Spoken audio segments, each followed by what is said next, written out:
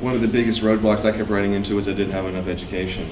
And I thought that door had been shut all those years ago.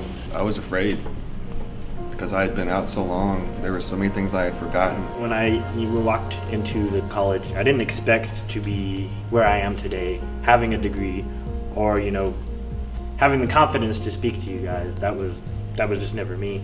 I've had the great opportunity to assist in growing one of the nation's most successful music halls of fame.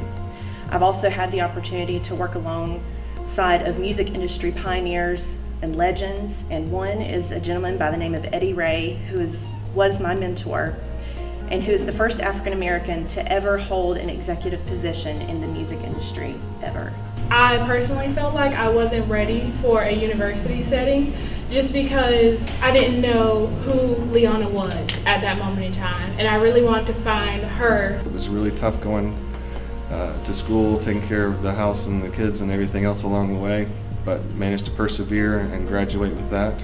Really, the hitting point for me was the student life, because they welcomed me in. They're like, hey, we have all these programs, we have all these clubs, and then just the people within the student life and just the staff in general, they're like, oh, we also have these resources. They have the tutoring center, we have the research campus, we have all this other stuff.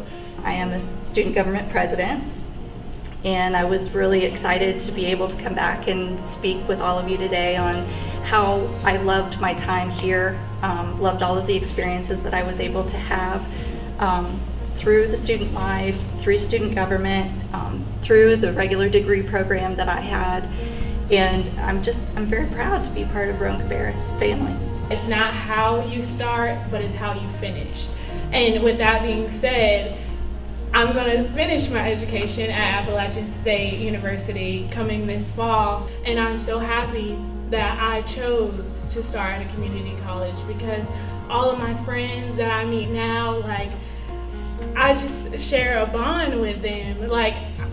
I'm excited to see where they go, I'm excited to see where I go, and I'm just excited that I get to share my experiences and my growth with other students and show everybody that, hey, I started at a community college, and look, I am transferring to a 4-year university, and you can do it too.